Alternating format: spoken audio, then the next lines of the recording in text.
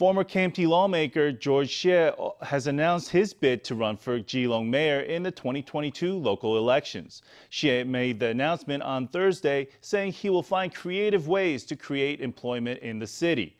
The local DPP headquarters says that having been away from the city for more than 5 years, Hsieh is not entirely clear on residents' needs.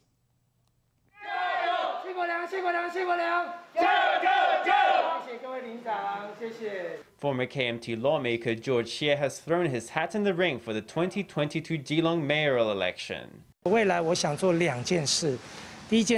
the future, I want to do two things. The first is I want to turn Keelung into the city in Asia with the most love. The second is I hope to use a creative approach and creative thinking to create more employment in Keelung, to create more income. Hsieh has previously served 3 terms as a lawmaker. In 2016, he began investing in the arts and performance industry, funding film and television productions. Now, 5 years later, he's ready to get back to the business of politics. Hsieh says he's been preparing for this moment for a long time. I've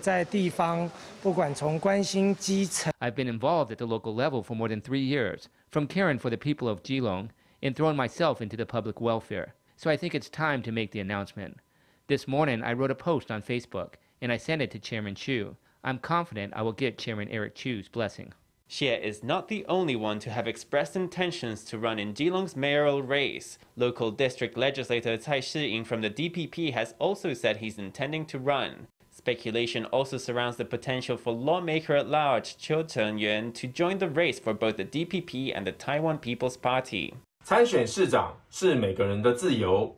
Every person is free to run for mayor, but being the first to announce it doesn't mean you will win. Former lawmaker George Hsieh has been away from Keelung for more than 5 years, and now suddenly he announces that he's running for mayor. With his disinterest in Keelung, can he really understand what the people of Keelung actually want?